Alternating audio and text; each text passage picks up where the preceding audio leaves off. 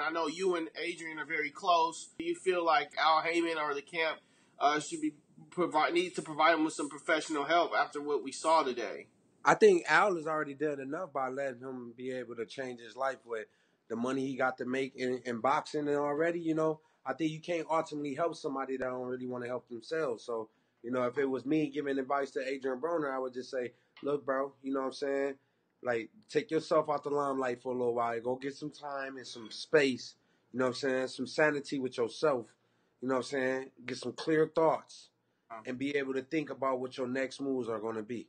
You know what I'm saying? Because I honestly feel like he put himself out there a lot. You know what I'm saying? It's that kind of life is nothing to glorify. Trust me, I done been in a lot of situations where I lost myself, and then in a moment I woke up and said, "Well, what am I doing?" And I think a lot of people that come into success, especially coming from impoverished neighborhoods, like I came up, like Adrien Broner came up, that it's only right that they be able to do that because you have to separate yourself from that that past to get to a future. Have you ever spoke to him or reached out to him yet?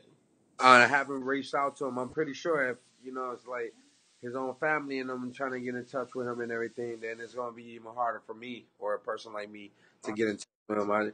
I just wish the best for him. And if he do get to see this at any time, God is real and the spiritual battle is real. Don't never forget that. And, all this stuff that comes with success don't have to ruin you.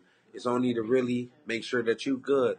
Your kids is important. And you got a lot of reasons to live.